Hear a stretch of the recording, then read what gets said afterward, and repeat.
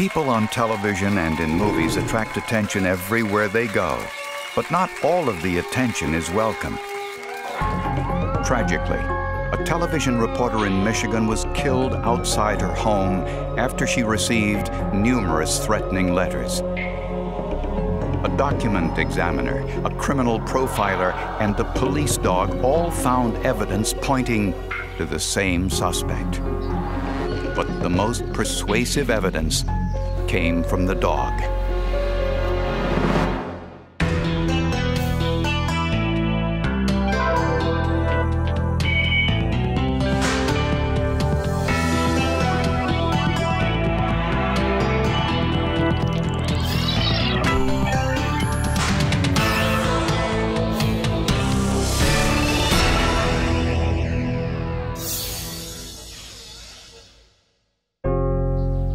Diane Newton King found everything she was looking for in Battle Creek, Michigan.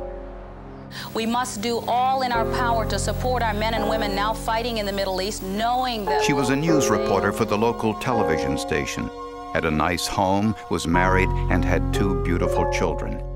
Diane Newton King was the kind of woman when she walked into a room, eyes turned to look at her. Not only because of the way she looked with her attractive Native American looks, but she was the type of woman who always had a smile on her face, was very animated, and people's eyes were just naturally drawn toward her. 3.5 years in a Japanese prisoner of war camp. Diane had a reputation as a tough, aggressive reporter. She would push. I mean, to get a story, she would push. And sometimes maybe she'd push hard. Although Diane caught the viewer's attention, it wasn't always in the way she wanted. She started receiving harassing phone calls and letters from an obsessed fan. It was a man who identified himself as a person who wanted to get in the industry and wanted to go to lunch with her and wanted to meet her. And he began pestering her, sometimes calling as much as once a day. Station executives hired an additional security guard and screened all of Diane's calls. Diane's husband, Brad, a former policeman, took precautions of his own. They put in security lights, automatic lights that would come on when someone would come into the yard. The sister gave them a Doberman pinscher that was used as a watchdog.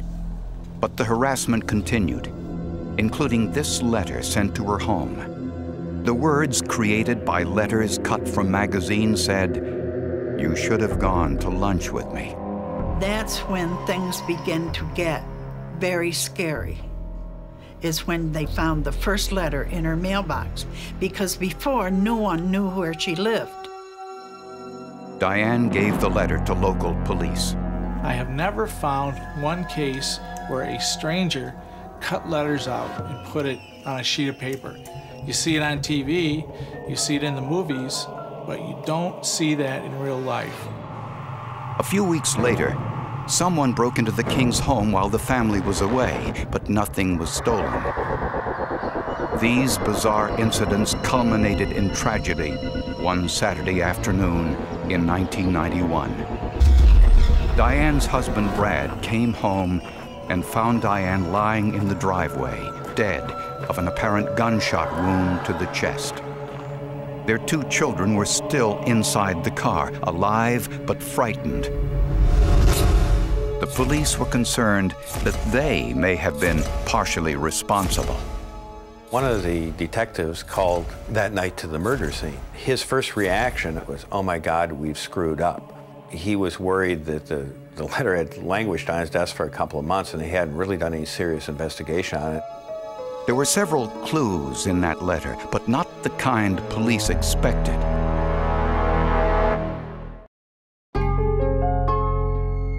Diane King's murder was front-page news in the small town of Battle Creek. Investigators hoped to find some clues during the autopsy, and it revealed something telling. Diane King had been shot not once, but twice with a .22 caliber rifle. The angle of the shot to the chest was slightly downward. That is, as it passed from front to back, it passed slightly downward, indicating that the weapon was slightly above her when fired. The second shot followed a completely different trajectory. The second wound was most unusual. This wound entered just above the pubic bone and passed very sharply upward. That is, it passed through some of the intestines, through the left lung, and I recovered that bullet next to the left collarbone. Apparently, the killer fired once from above, and then he moved closer and lower before he fired again. He or she would have to be either kneeling or perhaps prone on the ground, holding the weapon essentially parallel or almost parallel to the ground. At the crime scene, investigators identified the possible location of the shooter. In the hayloft of the barn next to the driveway was a single .22 caliber shell casing. It kind of sent goosebumps up my back to know that we were that close, perhaps, to whoever had committed this crime. I mean, we were standing right in the same place that he had stood, probably within the hour. With police personnel helping to recreate the crime, investigators used a laser to confirm this was the sniper's nest. We knew what the angle of the trajectory in the body was from the autopsy, and we tried to determine if that was consistent with having been shot from the loft of the barn. And by directing the laser beam from the loft to where the victim stood, we were able to say that that angle was consistent. Next, Michigan State Trooper Gary Lyle and his tracking dog Travis tried to pick up the killer's scent. The shell casing of any weapon ejects to the right when it's fired. So I moved to the left side of the shell casing, and Travis indicated that he had a track at that point, and we started from that point. Dogs can track someone by his scent, which is unique. A combination of dead skin cells that fall, plus perspiration. The adrenaline flows, their heart pumps faster, they sweat, they get excited. It's a whole different odor than a person that's, say, confused, or a person that's lost. Travis followed the scent from the sniper's nest in the barn, across a small footbridge, over a creek, and then took a sharp left turn. Travis brought the track up to here. And this is where Travis got really excited. Here, they found the exposed end of a .22 caliber Remington Scoremaster 511 rifle that had been jammed into the mud. In the water nearby were 7 spent shell cartridges. Everybody was pretty excited because they knew that probably wasn't a murder weapon, because there'd be no other reason for anyone else to stick something like that into a creek bed at that particular time. At the crime lab, ballistic experts test-fired the rifle, giving them its fingerprint, a unique mark on the bottom of each shell created by the rifle's firing pin. The fired cartridge case that was recovered from the loft of the barn and the 7 cartridge cases from the creek were identified as all having been extracted by the firearm in question. But it was impossible to match the bullets to the rifle. And the reason for that was the condition of the bullets. They were damaged from impacting with a target, the body in this case, and it made it difficult to make any positive determination. Back at the crime scene, Travis wasn't yet finished with his investigation.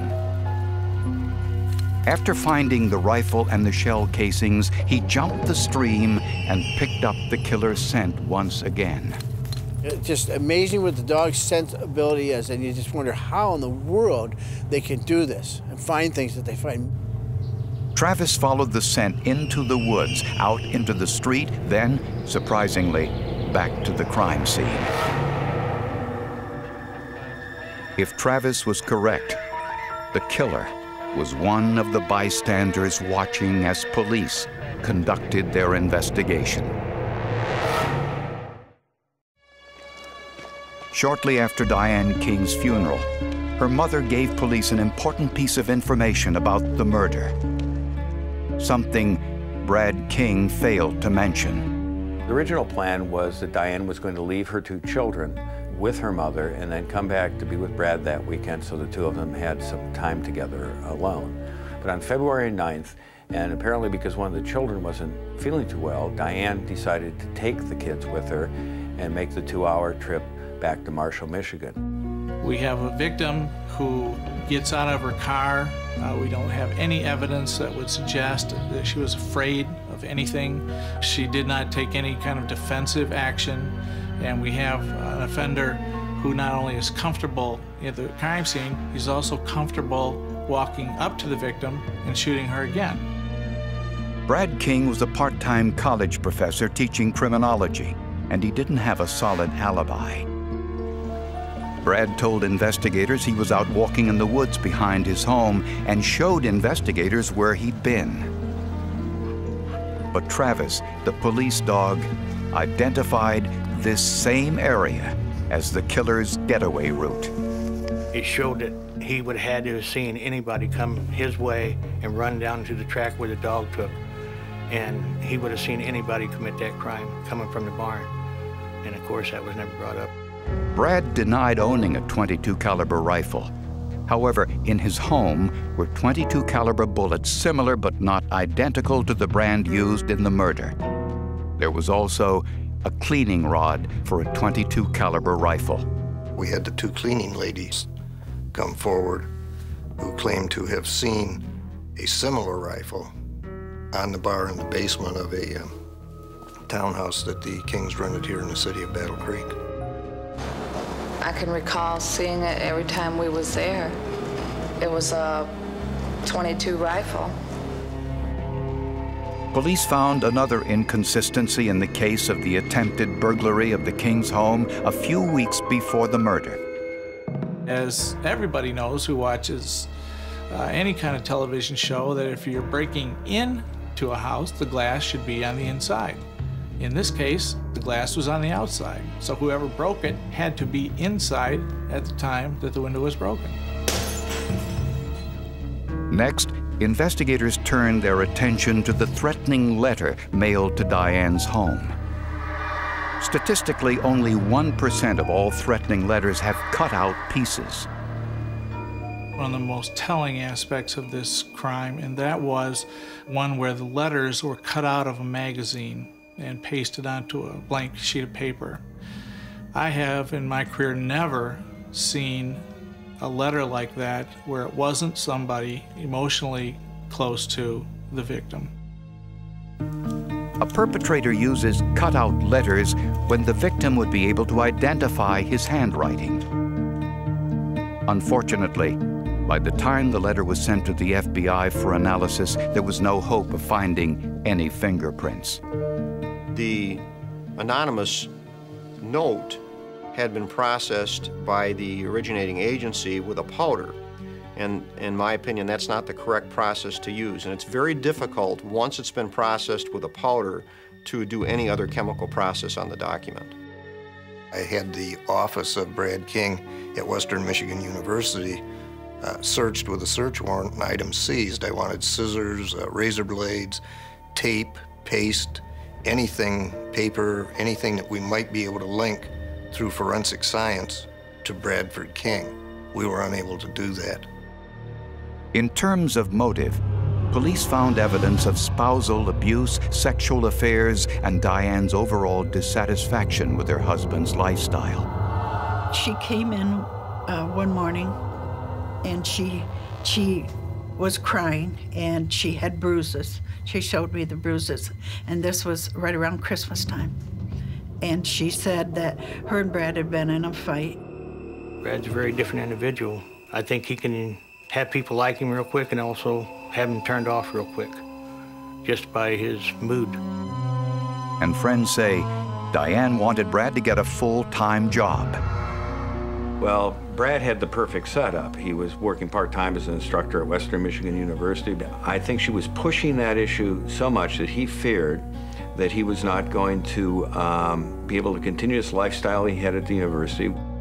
His wife was responsible for taking care of the kids and getting the money, and I think she was angry at him because he wasn't carrying his load.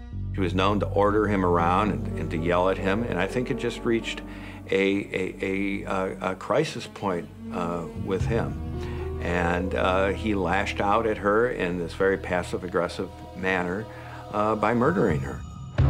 Brad's alleged sexual affairs were with students from the college where he taught. He was not faithful to his wife. He had an affair with a student in one of his classes. He had an affair with another woman that he had met in Battle Creek. He was known to be trying to procure women girlfriends, sometimes at the fraternity house that he used to hang out at with younger fraternity members. It was not a picture of fidelity by any stretch of the imagination. 1 year after his wife's death, Bradford King was arrested and charged with murder. The prosecutor and the investigators in this case were worried that because the suspect was a former police officer and a criminal injustice instructor at a major university, was going to spring something on them, that was playing some kind of mind game with them, a kind of a forensic cat and mouse game. And sure enough, a new piece of evidence surfaced, threatening the prosecutor's case. Just as Bradford King was about to go on trial for the murder of his wife, Diane, prosecutors were dealt a serious setback. A man moving into the King's neighborhood said he found a Remington 511 Scoremaster rifle in his attic. It was virtually identical to the alleged murder weapon. The second rifle was sent to the forensic lab for testing. The ballistic tests on the second gun showed that the shell casing found in the loft could have not have possibly come from the gun, the second gun that was accumulated by police. Prosecutors believe Brad planted this rifle in a vacant home nearby to create reasonable doubt in the jury's mind. And that it was Brad who made the threatening calls, sent the threatening letter, and staged the burglary, making the mistake of breaking the window from the inside rather than the outside. On the day of the murder, Diane planned to take the children to their grandparents' house to spend the night. While she was gone, Brad test-fired his rifle to align the sight and carefully collected the empty shell casings. Later, when Diane came home, Brad was waiting in the loft.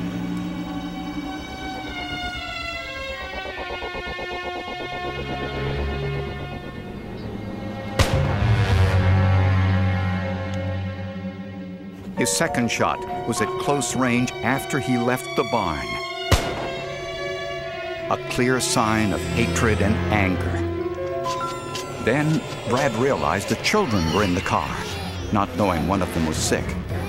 Since he couldn't leave his small children in the cold for very long, he needed to change plans. So he quickly disposed of the rifle near the creek, threw the empty shells in the water, then went back to the house to call police.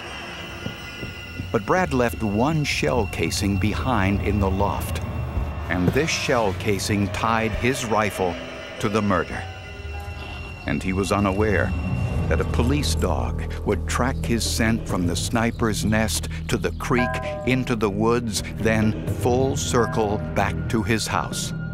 I think he had that foreknowledge that this was sort of a small-town police operation, and being the criminal justice instructor and the type of individual he was, that I felt that he thought that he could outwit them. Many believe the children foiled his plan to establish a solid alibi. I don't believe he anticipated the children would be there. I think it's likely that he would have gone someplace else and had somebody else find his wife. That would give him an alibi. Diane told friends shortly before her death that she suspected Brad was behind the threatening calls and letters. And she said, I just think it's Brad. And she said, I don't know what I'm going to do yet. The defense presented only 7 witnesses, arguing that the case against Brad was circumstantial. No one will get on the stand and say Brad King had a gun that day, Brad King held a gun that day, he pulled a trigger that day. Nobody. I was confident in my own mind that Brad King was guilty. I just didn't know if I could convince 12 people of that. The jury felt the forensic evidence was just as revealing, if not more so, than any eyewitness. We, the jury, find Bradford King, count 1, guilty of first-degree premeditated murder. Brad King was sentenced to life in prison without parole. When I'm looking at evidence, firearms evidence or other types of evidence, and I can make an identification, a positive identification that is helpful to the investigation, it's a good feeling when that can be done. All of the forensic science fit together and pointed in the direction of Brad King being the murderer of his wife. You may assume or may suspect that a particular person was involved, but without those sciences to tie them together for you, you have no case. I don't think we touch what a dog's nose can do. Every day I see him do things that would just, you just stand back and say, how could they?